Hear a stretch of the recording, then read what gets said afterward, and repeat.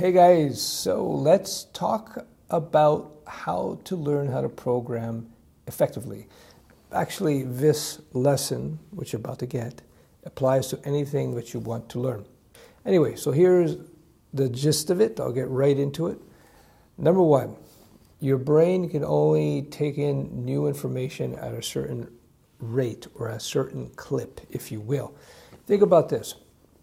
When you crammed before an exam, if you went to high school, university, college, whatever, and you crammed before the exam, you went to the exam, you crammed, you had a short-term memory of things, you did your exam, and everybody knows that 2-3 weeks later you forgot everything. That's not learning, that's not really effective when it comes to work-related learning. So if you want to learn how to program for the sake of a career, you don't want to cram and then forget. What you want to do is you want to get long-term, permanent understanding of what it means to code, what coding is about, and how to do it, and how to approach it, techniques, concepts, etc. So this is what you got to do. You got to gradually expose yourself on a consistent basis to programming concepts and techniques.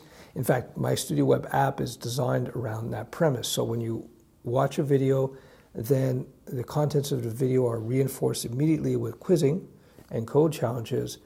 And when you do come back into Studio Web, let's say you do a half an hour of training, an hour of training, and then you decide, okay, I'm going to take a break because the brain's getting a little tired, getting a little frazzled. That's an indicator. That's a good sign to know that it's time to take a break. So you take a break, you come back at it maybe 5 hours later if you feel refreshed, maybe the next day if you feel refreshed. Come back the next day. The key is you want to come back to it when you're feeling refreshed, you're feeling invigorated. You come back, and then Studio Web remembers not only where you were, what lesson you were on, but even what question you were on. It takes you right back to where you started, saving you time so you can progress more quickly. What you're going to see as you learn to code is that the first day, for example, you may be able to study hard for half an hour and start to get a headache, starts to overwhelm you. So you take a break. Then when you're feeling relaxed again, the next day, you go back to it. Instead of only being able to study for half an hour, all of a sudden you can do 45 minutes. So you're taking in even more. And then you take another break, you come back again a day later, 5 hours later, 2 days later, depending on how your brain is absorbing the information. Then all of a sudden it's not 45 minutes, you take in an hour. What's going to happen as you continue to expose yourself more and more to coding techniques and practices and concepts, they will become easier and easier and easier to understand and to assimilate. And you see, I use something called the spiral teaching method within the Studio Web courses, in all my courses, that take into account how the brain best learns and more easily learns information. You see, people go to school to learn how to teach, people study that. There's a skill to it. And that's one of the reasons why so many courses out there are not very effective, because the people teaching them don't know how to teach. Now, I come from a family of teachers. I've been building courses since 2003. I've been teaching. I taught martial arts for a long time. And I also studied learning theory. My major in University of Psychology. So all these elements go into my courses. That's one of the big reasons why they are so effective. I understand how the brain assimilates new information. The key to this is that you got to do it consistently and gradually, and you got to give your brain some rest periods in between the learning. You got to do that so that the brain has time to assimilate the information. It's like training. If you're doing weight training or any type of sports, really, but I'll do it weight training. One of the most important things you can do in weight training, I know it doesn't look like it, I used to do it a long time ago, so anyway, one of the things, the most important thing you need to do is to give your body a chance to rest. You have to give your body a chance to rest. Most athletes overtrain regardless of the sport. You hear it all the time in competitive environments. So, for example, I remember when I was actively involved in heavy-duty martial arts, sometimes people get injured, so they get injured, and they were, at some point, they're forced to leave the training because the injury is so bad. So what happens, they leave for 2 weeks, they come back, and I remember many of my training partners would be like, oh boy, I left for 2 weeks, I'm going to be really rusty, terrible. They get back in, and all of a sudden they're performing much better than they had in over a year or two. And the reason that is because they gave their bodies, and in fact their minds, a chance to rest, to heal itself, to assimilate what they've learned, so they could come back fresh. With that in mind, I remember for a period of time, for about a year or so, I trained with the Canadian wrestling team. I wasn't a member, I trained with them though. And I went and I trained with the Canadian wrestling team because I wanted to learn how to wrestle with the best wrestlers out there. So I trained with them. And I remember that their coach, who was a gold medalist in the Olympics, during the off season, they would train really hard, push themselves to get new levels, new gains. But then when they were in competition season, they would slow down the training tremendously so that their bodies were very well rested. This interval type of training is consistent across many disciplines, not just sports, not just learning, business as well. Back to weight training. After you work out really hard and you literally tear the muscle, you have to give your muscles a chance to rest. People come back too quickly into the weight training. Their muscles are still sore.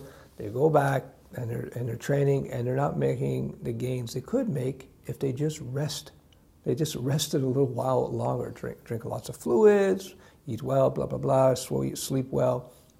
But you got to give your body a chance to rest. Same thing when you're learning how to code. You're literally carving out new pathways. You're creating new connections in the brain.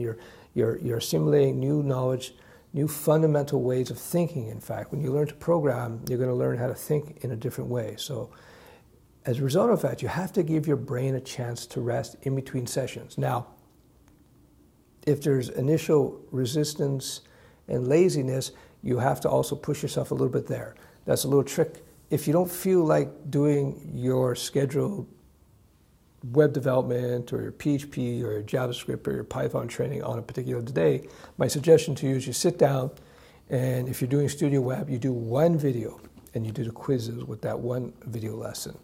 And then you just walk away. That might take you 15, 20 minutes. Or you write 2 or 3 lines of code.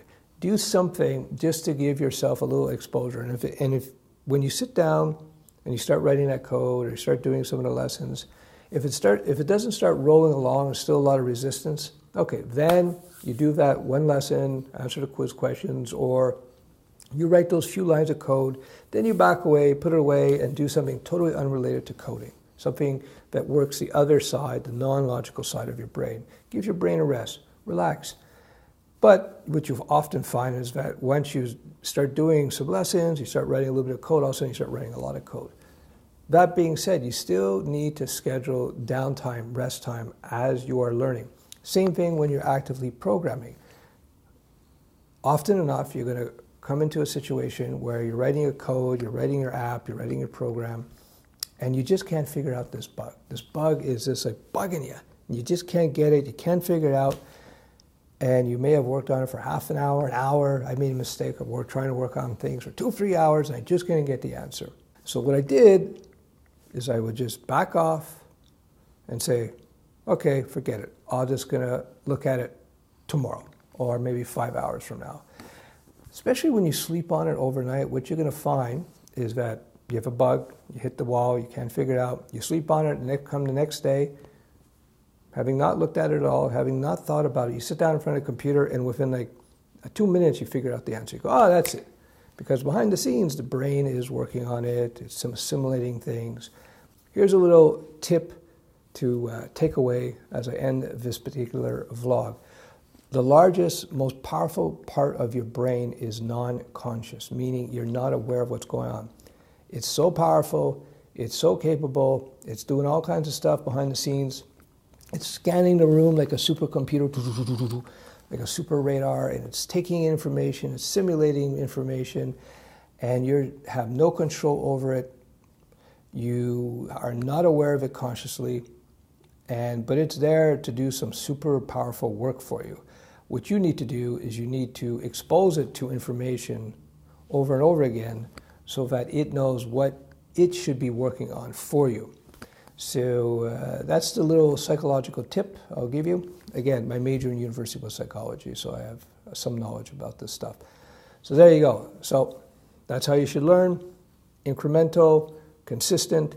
Give yourself some time to rest in between so that your brain can assimilate information. If you hit a wall, back away, but try to be consistent. Don't work for 4 hours one day and then not touch it for 5 days. Take one day off, come back to it, etc. You get the idea. So you're going to have to work it out. You're going to have to learn how your brain can assimilate this information. And in time, what you'll see is that you're going to be able to assimilate more and more and more information much more quickly. And to the point where after you've done a couple of languages, you'll be able to learn a whole new programming language in a few hours and be able to write good code, production code. But I've addressed this in other videos. All right, that's it for now. Ciao.